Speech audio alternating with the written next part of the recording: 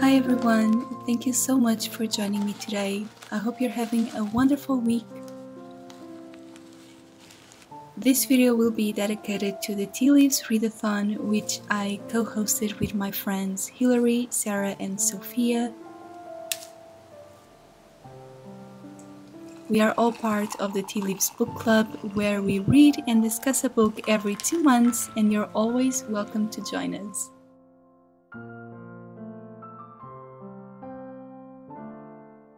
The first reading prompt I decided to complete was to read the group book, just to make sure I read it on time. That book was A Lesson in Vengeance by Victoria Lee, a witchy, sapphic, dark academia.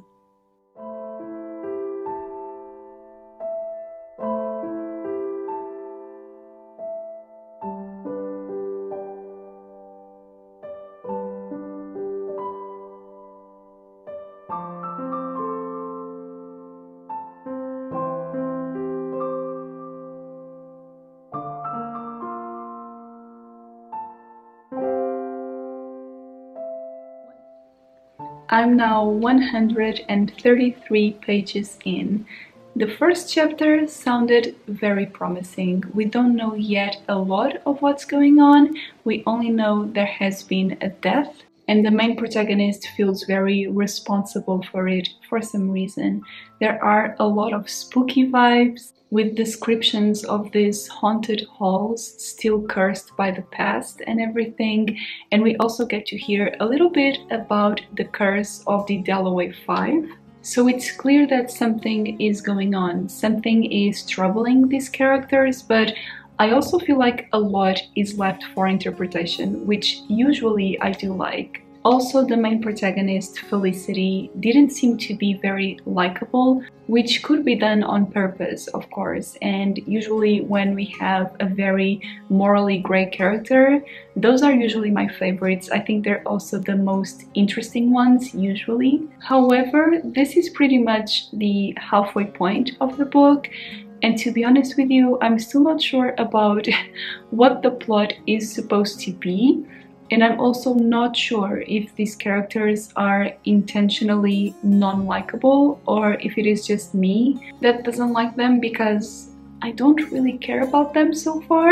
Felicity doesn't seem to have any personality other than feeling guilty about what happened and also being rude to people.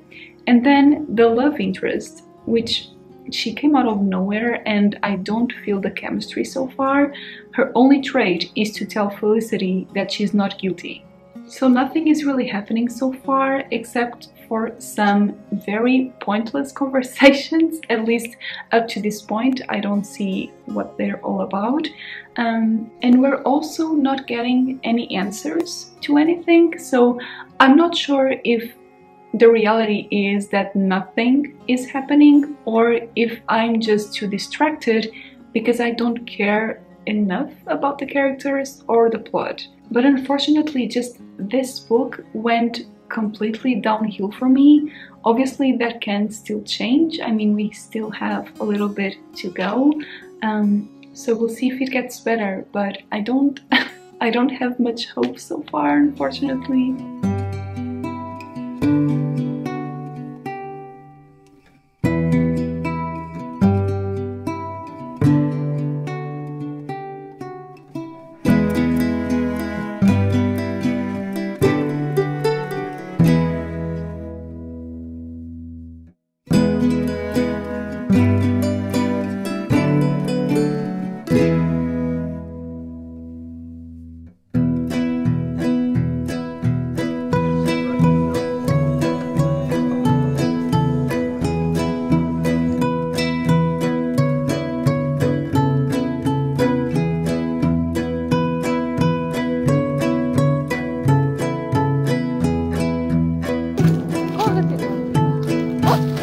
I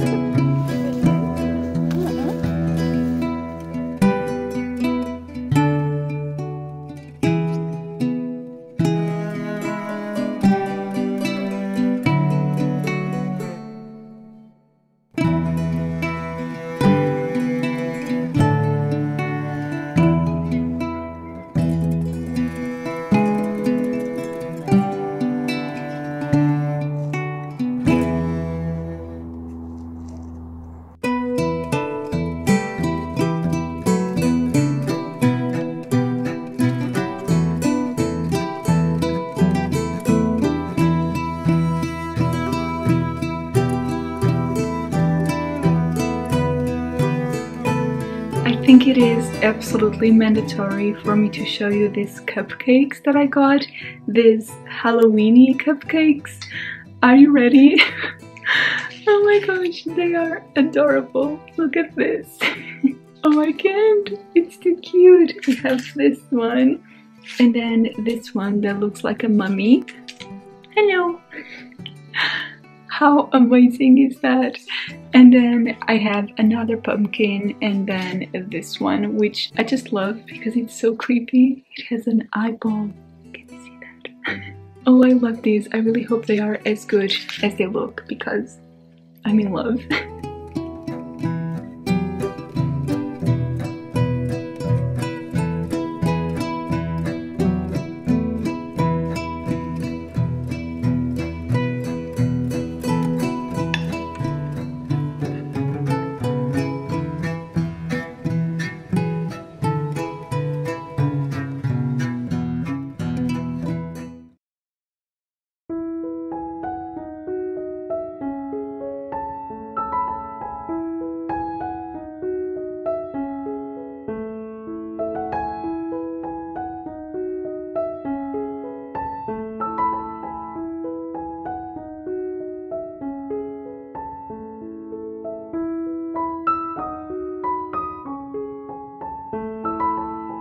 Now that I have reached what is called Derry the Second Interlude, I feel like this is as good a time as any to give you a little update on how I'm feeling about this book. And I have to say it is a little hard to explain because I am enjoying it to some extent. I never feel bored. This is a very long book and I feel like it does a good job in keeping you engaged. I think Stephen King knows very well what he's doing when he's presenting these characters and making us feel for them. There are a few friendships here that just, I almost teared up at one scene with Bill and Richie. It was so incredibly cute because they were being very vulnerable with each other after this terrifying thing has just happened, and the way they feel so comfortable but also a little embarrassed to share their fears with each other is very cute, and I can picture them perfectly in my head as these very innocent kids who are going through such awful events and are trying their best to protect their friends as well. And that whole dynamic between the kids is definitely my favorite part of the book so far. I think it feels so genuine, it feels so real, and I love how each one of them has a very unique personality. And of course, because the characters are basically the center of this story, I am enjoying it quite a lot. A few things have freaked me out as well because if you're not familiar with this book, you have this villain called Pennywise, or rather it is known as It, because it is this clown that proceeds to transform into your biggest fears. It's a little more complex than that, but that's the general idea. Anyhow, sometimes he shows up as a clown, of course, and whenever that happens, I want to stop reading because it is too creepy for me. I can see this book not being as scary for a lot of people. It really depends on your fears, as always with horror, I feel like. So that is working pretty well for me too. I feel like whenever there's a scene coming up in a very small or closed space, I know that something is about to happen. And the narrator of the audiobook also does an incredible job in portraying all the different voices, so it feels like I'm there experiencing all of this, and having to face Pennywise in front of me, which is something that I just do not want to do. So it is effective in that sense. However, there are a few red flags here that are making me feel very uncomfortable reading this book. Obviously, authors are allowed to write about awful people. Of course they are, and there is a lot of violence here, especially domestic violence. There's a lot of homophobia as well, and fatphobia, and obviously authors are allowed to portray that in their stories. I feel like it is valid, of course, but I have to say some scenes here just feel a little too much for me, especially when he's not talking from the perspective of a character. It just out of nowhere begins describing some people's appearance in a very disrespectful way, especially Ben, because he is a fat kid, and I feel like Stephen King always needs to make sure that the reader knows that, because he keeps using just very offensive words and just expressions that are not necessarily offensive, but they are so repeated. Like, he feels the need to tell us that his belly keeps juggling whenever he does anything at all, and I don't see why. I think it is extremely offensive, extremely disrespectful, and I just do not like that storytelling method because it's not necessary. And the same goes for Beverly. There's this very big need of always describing her body in a way that again just makes me very uncomfortable to read about. Obviously it is again valid to put that in books. It doesn't mean that the author believes what he's saying, but I feel like there's also maybe a limit. I'm not sure. It is always a bit hard to explain, isn't it? But it's just some descriptions of the characters. I feel like they are so unnecessary. We also have racism and sexism and everything, and those are big trigger warnings, I feel like, because especially because they come out of nowhere. There are certain contexts where it does make sense, I guess, especially this might be a minor spoiler if you'd like to skip it, but especially for instance when it comes to Beverly's relationship with her father. He's very abusive towards her, and obviously being an abusive, sexist, disgusting person, he would say some awful things to her. So it makes sense that it is on text, and I get that Stephen King probably wants to portray a very realistic personality of this man towards Beverly, I guess, so it would make sense, but then that's only an example. I feel like it is repeated over and over again in situations where we are just describing the environment, we are just describing the characters, so why do you have to use such specific language? I'm not sure. I don't like that. I'm not a fan of that, because there are certain scenes that keep me so engaged in this story and so interested to find out what's going to happen next, and then suddenly we have this sentence out of nowhere that focuses so much on a specific characteristic of a character, which we already know about. You're not bringing anything new to the table, so why would you insist on writing that, and with such offensive terms sometimes? I don't know, I think that's the only thing really. Some issues that I have with it when it comes to the writing. I think the pacing is fine, because once again it can get quite slow since we get introduced to a lot of characters and their own perspectives, but I do think it works. It's a way for us to care about them, which is working again for me. It's just the writing sometimes, I don't know, I don't like the tone in which he presents certain things to the reader, I guess. But other than that, I have to say I am enjoying it to some extent.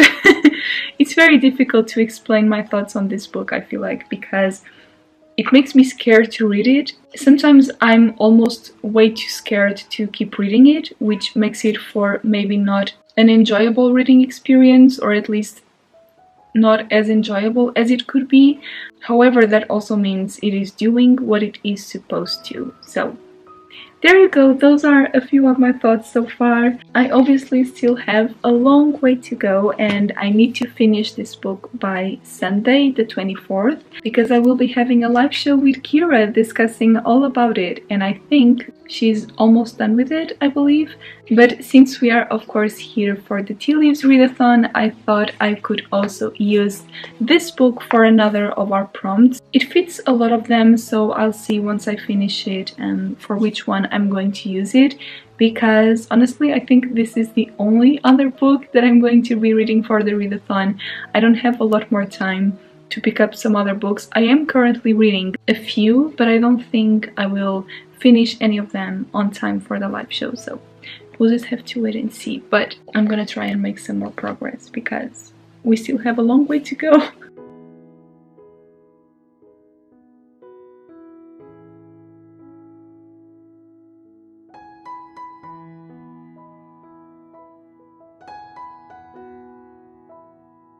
I recently visited one of my favorite bookshops in Lisbon.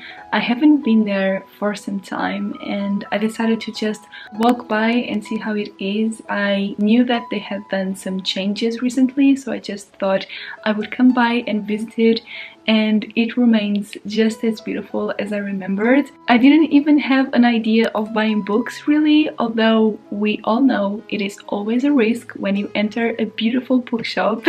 And of course that's exactly what ended up happening. I ended up buying one book, and that's because I have been looking for a beautiful edition of this book since I can remember. All the other ones that I have seen previously, usually I don't like because they tend to have the movie cover, which I'm not really a big fan of. So when I saw this edition there and it was only one copy all by itself, I thought, I cannot believe this. I've been looking for this for so long. I didn't even know this edition existed, so I thought it was perfect. It was destiny. You know when you walk into one of those large, pretty and old as well bookstores hallways and you just find the book you've always been looking for? It is such a nice feeling. And so I found this stunning edition of Gone with the Wind by Margaret Mitchell. This is of course a big classic. I have seen the movie years ago. I barely even remember it, but it is a book that I've been meaning to read for a long time as well. And this is, I believe, the Alma Classic edition. Yes, it is from the Alma Classics collection, which I do own some other books of. I do own some Bronte novels in this collection that my mom gifted me. Ever since then, I completely fell in love with these and I didn't even know this one existed. But look how beautiful it is. It is so autumnal as well, with this like mustard yellow color and all the flowers, and then of course the mansion in the background. It is absolutely stunning. If it is anything like the other books that I own from this collection, it should have some pictures at the beginning or at the end. Oh, here's the entire collection. Here it is. Oh my gosh, that's so exciting. I think I might want all of these. It's just so pretty and it smells amazing as always, and oh my gosh, it is just perfect. I love it so much, even though the lettering is quite small. In case that's something that usually you're not a big fan of, I thought I would just let you know because it is quite small, if you can see that, which usually I don't like, I have to say, but I can forgive it, you know, because it is so beautiful and I have been looking for a stunning edition of this book for so long, and now I finally have it and it is so exciting. I have no idea about when I'll be reading this one. However, speaking of big books, a lot of you have asked me and Kira if we are going to keep up with our big books buddy reads, and I have to tell you, we probably are. So if you have any ideas or suggestions that you'd like for us to read with all of you, then please let us know. And this one could be an option. I'm not sure if Kira is interested in reading this one, and we do already have some ideas for next year, so that's exciting. But you know, it is definitely a possibility because it is a huge classic. But speaking of big books, of course, I'm also here to tell you that I did it. I finished It by Stephen King, which doesn't seem true, honestly.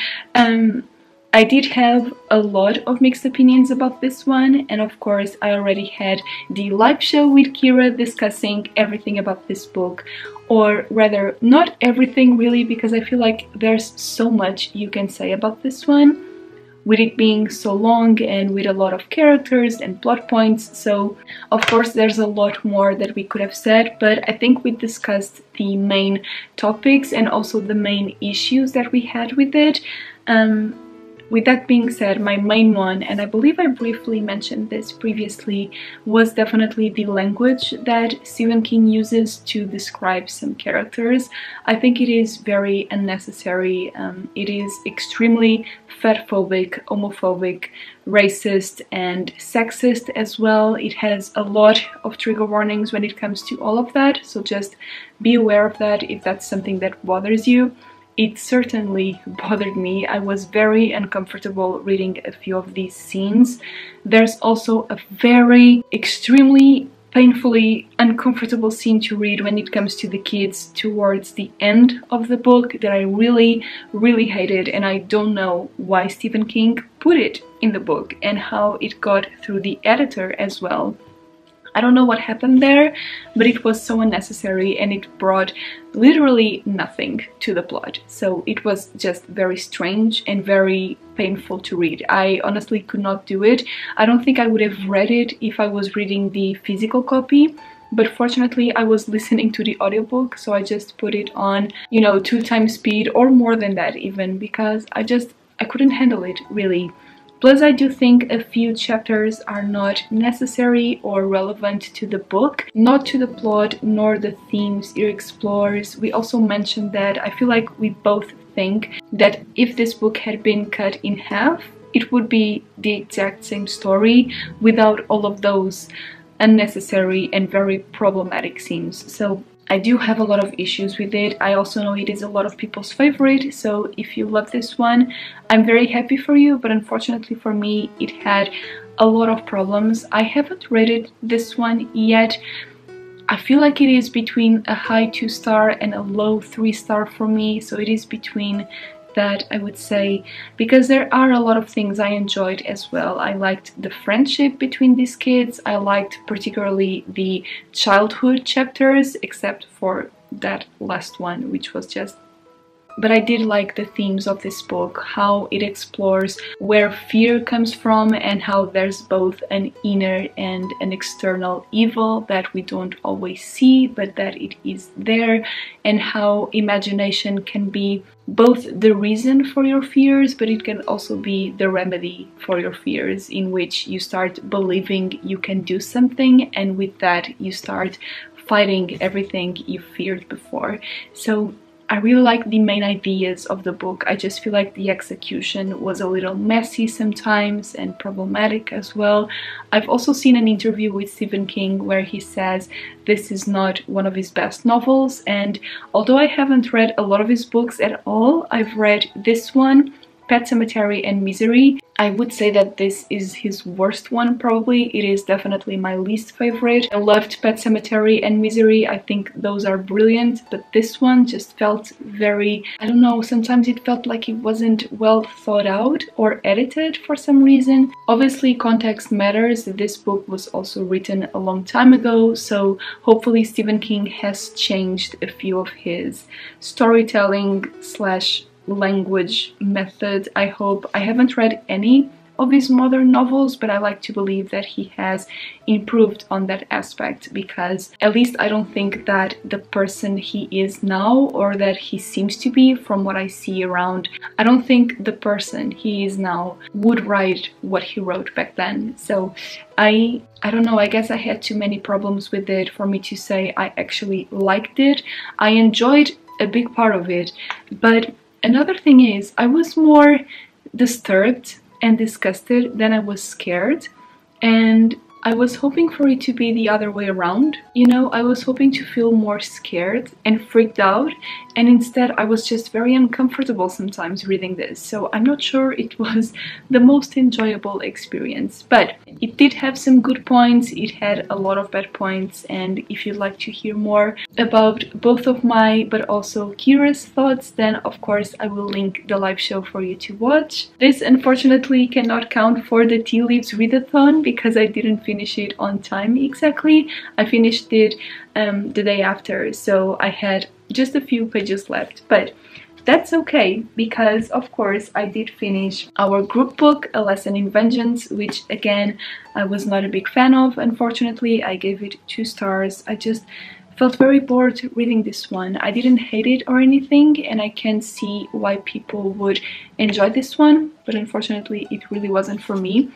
It, however, counts for all the reading prompts, so I ended up finishing all of the reading prompts just by reading this book because it is, of course, our group book. It also has nature on the cover, it has somewhat some creepy vibes, I could say, and it also is set during fall in a few parts. However, I did manage to finish another book, and that one was amazing. I don't think I've even mentioned it on this vlog, have I? I can't remember. But I did start reading it and I did finish it a couple of days ago. It was amazing, and it is The Bloody Chamber by Angela Carter, which is a collection of dark retellings of fairy tales, and it is amazing. I am actually going to count this one for the creepy vibes prompt and also for the set during fall prompt because it is just perfect for this time of the year. It was very captivating and beautifully gothic and atmosphere and grotesque as well, and Angela Carter knows how to write, let me tell you. I could perfectly picture everything in my mind. I could see and smell and hear everything that she was describing, and the fact that it is inspired by fairy tales is always a plus for me. My favorite stories were probably the ones inspired by Beauty and the Beast, because it is Beauty and the Beast, but I don't know, I actually don't know. I think they were all very good. I did enjoy some more than others, hence why it's not a full 5 stars for me. However, it is very good. I really enjoyed it, and it was the perfect book to read during this readathon because it was spooky, not exactly scary, but it was so engaging and dark and mysterious and just so beautifully written. So I'm very happy I read this one. I do want to read some more books by Angela Carter, so if you have any recommendations, please let me know. And as for the activity prompts, I also think I filled all of them because I did read by candlelight. I did watch a lot a lot of autumnal movies slash TV shows, the main one being of course Gilmore Girls because I always rewatch it during this time of the year. I'm currently on season 5 and I still love it with my entire heart. Obviously season 5 is a very messy one, if you know you know, but I love it with my entire soul, and of course I am planning to finish my rewatch soon. And as for the reading accessories, I mean, I always have tea with me and a blanket, so I think those count as my favorites for sure. Overall, I am very pleased with how the readathon went, and I just wanted to thank you all so much if you joined us. We do of course have a live show discussing A Lesson in Vengeance and also how the readathon went for everyone. It was on Sophia's channel in case you'd like to watch it. It is always so much fun and it was wonderful to see all of your updates. If you did participate in the readathon, I would love to hear which books you've read.